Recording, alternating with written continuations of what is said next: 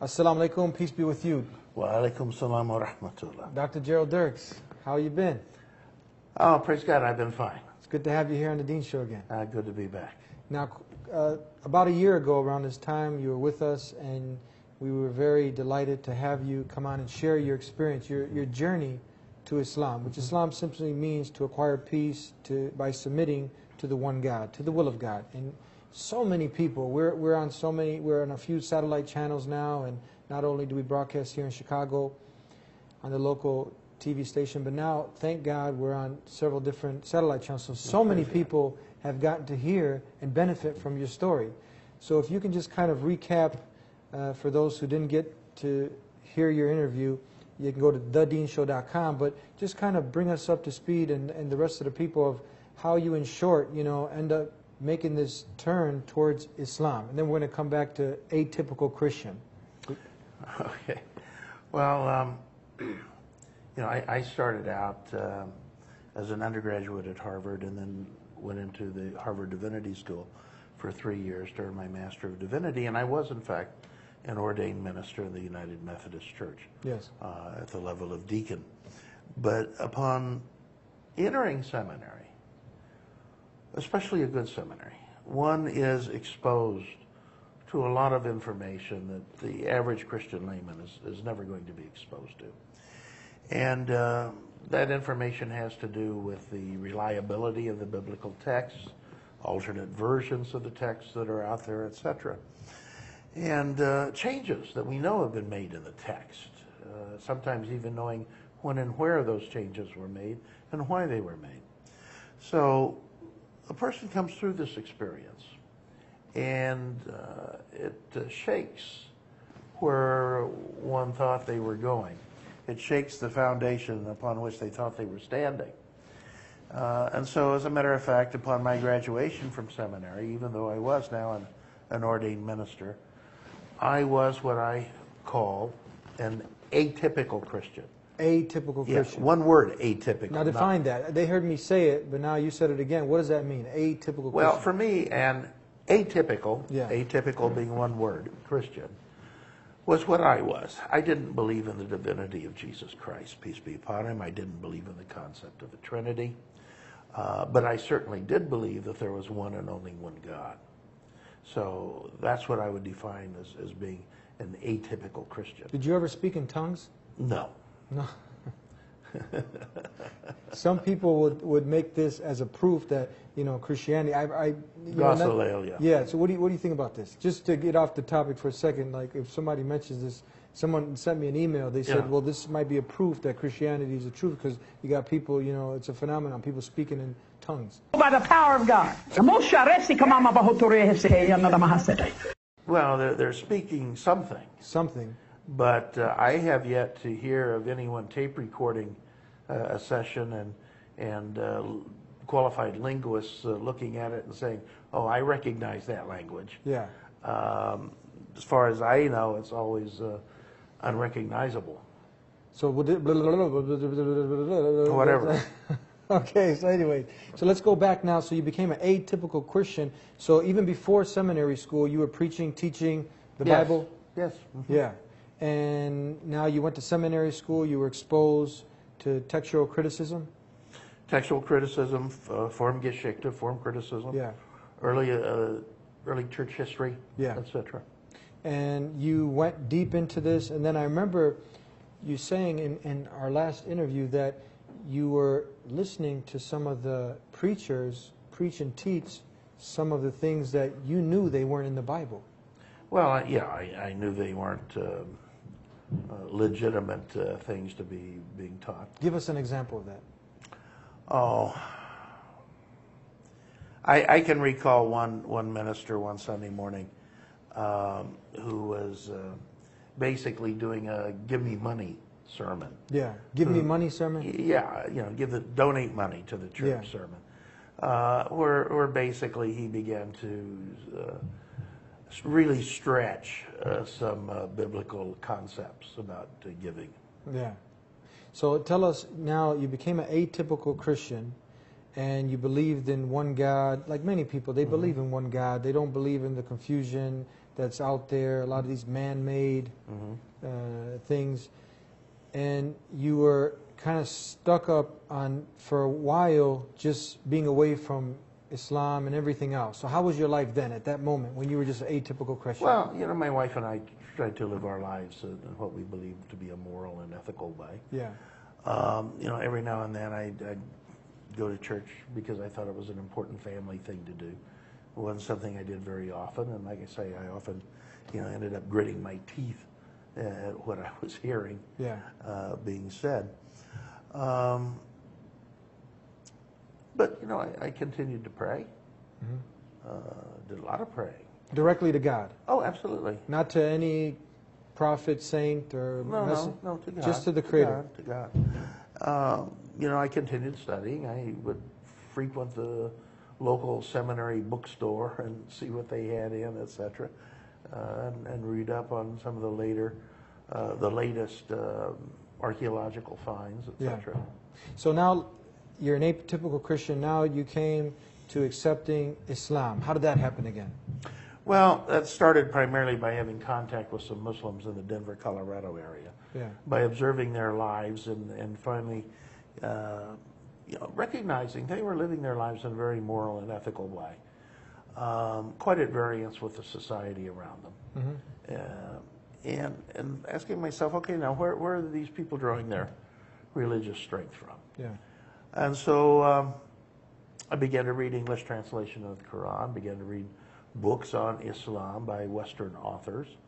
And the more I read, the more I ended up saying to myself, well, you know, there's nothing here with which I disagree. Yeah. You know, this is basically what I believe. Now, some people get hung up on the Arabic, and you having to now, you know, dress a certain way and, you know, do certain things that maybe you aren't accustomed to. So did you become an Arab now because you became Muslim? No, absolutely not. And in fact, you know, this is nonsense, what you're saying. You know, as far as dress code goes, Islam prescribes that you dress modestly. Yeah. And there are some specific requirements in terms of that, in terms of, for a male anyway, you know, things going down at least to the knee and at least above the navel. But there's no prescription that says you wear a thobe and a kufi or, you know, a sari or any other non-Western clothing. You know, you certainly wear your own Western clothing, just modest clothing. So you're still an American? Oh, absolutely. Yeah. So you don't have to give up now. You don't become a Pakistani or you don't become Arab. Absolutely not. Absolutely not. You just become one who's submitted to the will of God. Sure, sure. That makes a lot of sense. We're going to take a break and we'll be right back with more here on The Deen Show. Death and the Day of Judgment, the mercy of Allah. These are the things that finally made me realize there is no time to delay anymore. I wanted to take my Shahada right then. The essence of spirituality is to become more sincere to Allah subhanahu wa ta'ala. Contemplate death itself. It is very, very scary, but it brings you back to reality. There is a life which is everlasting in the hereafter. And you have to make a conscious decision of which group of people do you want to be of. The people of heaven or the people of hell. Allahu Akbar. Back here on The Deen Show with Dr. Gerald Dirks. And people can go to thedeenshow.com to see your full story on how you came to Islam. Now, we really want to encourage people to read the verbatim Word of God, the Quran. Yes. And before we go into that and dwell upon that, you were reading the Bible and you were finding that, was there Islam in the Bible? Was it calling you to acquire peace by submitting to the one God? And this is what led you finally to Islam? Was it reading the Bible? Did that help whatsoever? Oh, absolutely it helped. Absolutely reading the Bible helped. And I think anyone who reads the Bible with an open mind and reads it afresh. In other words, don't read the Bible through the lens of what you were taught in Sunday school. This is important now. Read the Bible afresh. What does it actually say? Yeah. This is the key. Now, with the Quran, many people think that, okay, it's the same thing. You got multiple versions of the Quran, like you do of the Bible. How many versions of the Bible do you have, actually? Well, usually when we say versions, what we're really talking about is different translations. The difference, however, is that when we talk about different translations of the Bible, the different translators go back to different sources or different manuscripts. King James Version of the Bible goes back to fairly late Greek sources. I mean, it's not very old. Something like the New Revised Standard Version of the Bible goes back to very early textual sources to derive its translation. Now, having said that, it is the case that there are different Bibles. Different Bibles. Yes. So would that be like in one Bible you have one verse taken out and another one put in, or some things in one Bible, like Like you have whole books. whole books out? So wouldn't that constitute a different version? Well, yeah, but usually I can say when people say different versions of the Bible, they're really talking about different translations. But in reality, if we look just at the Old Testament, Yeah.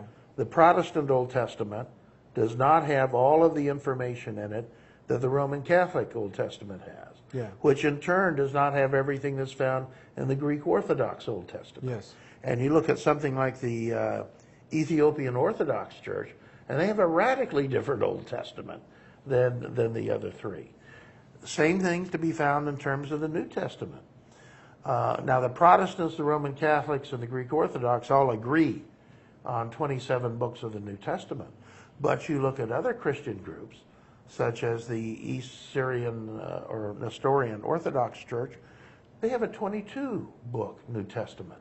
They take 5 of the books and say, no, we don't accept these. The Coptic Christian Church includes 1st and 2nd Clement in their New Testament, which are not found in the other Bibles.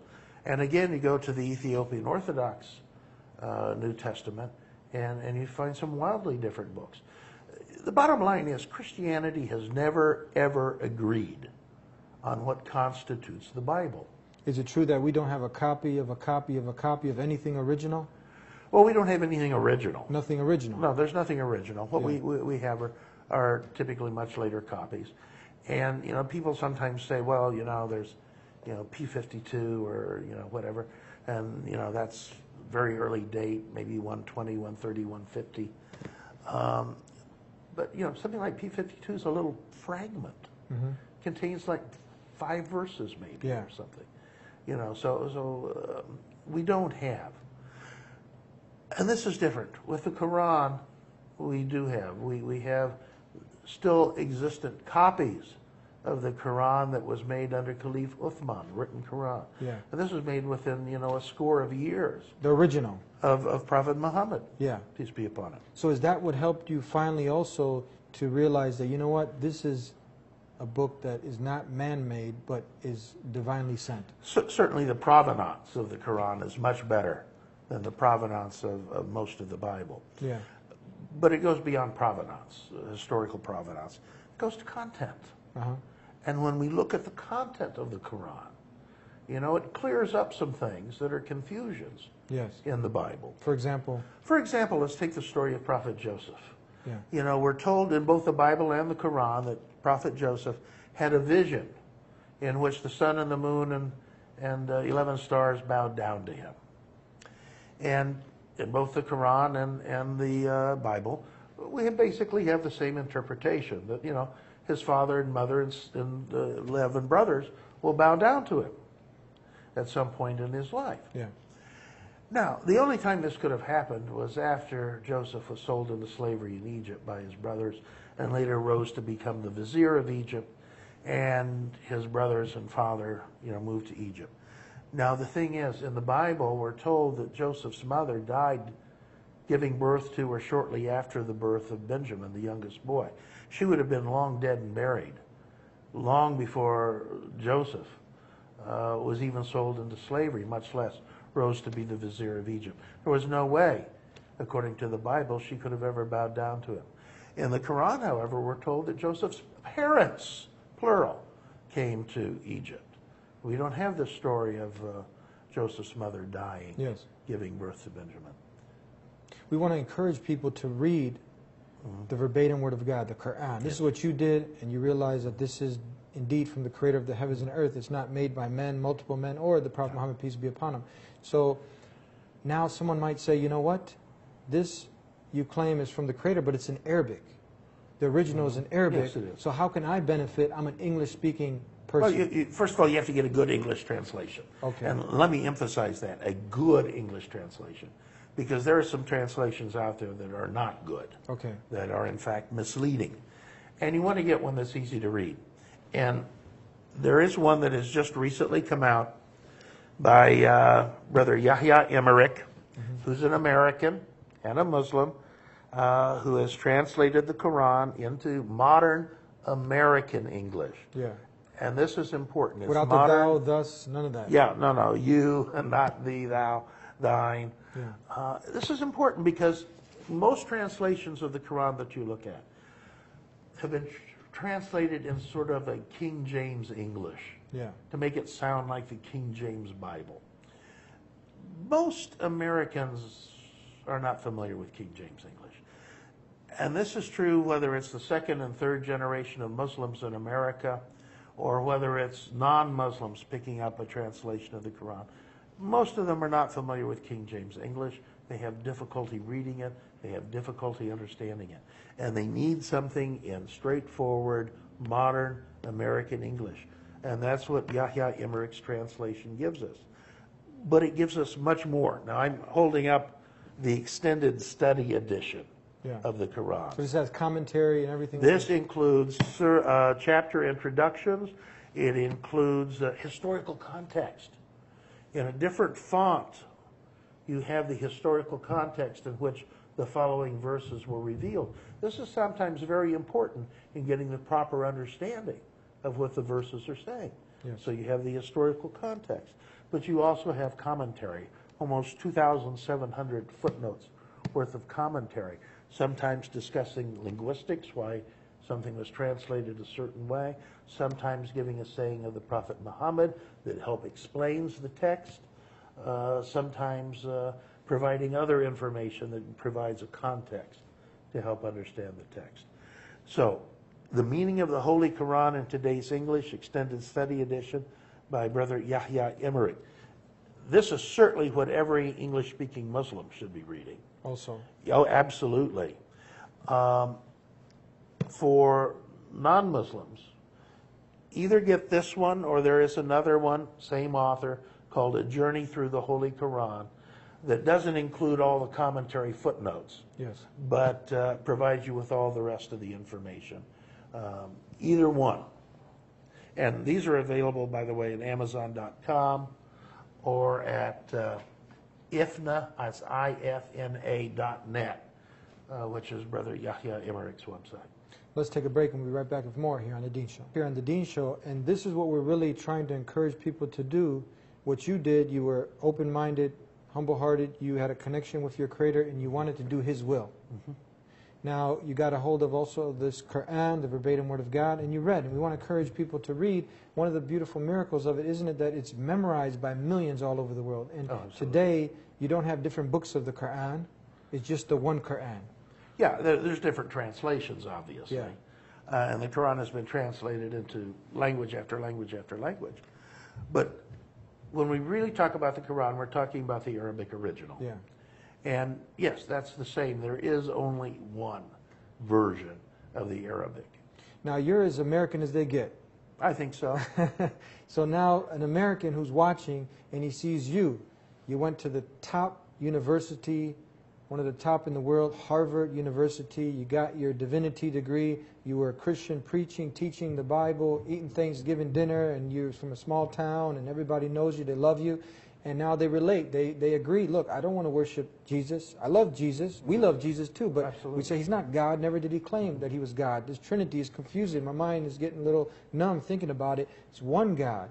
And you proved in all of the different lectures that this was the teaching of all the messengers. So they like what we have to say, accountability, that no one's dying for my sins. I'm going to have to be accountable in front of God. So I got to do good. I got to race for good. But they, this whole thing now, the identity, the It's a big culture. issue. Huge issue. How did you get past it?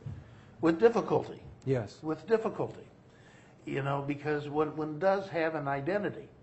One has a national cultural identity, in my case being an American.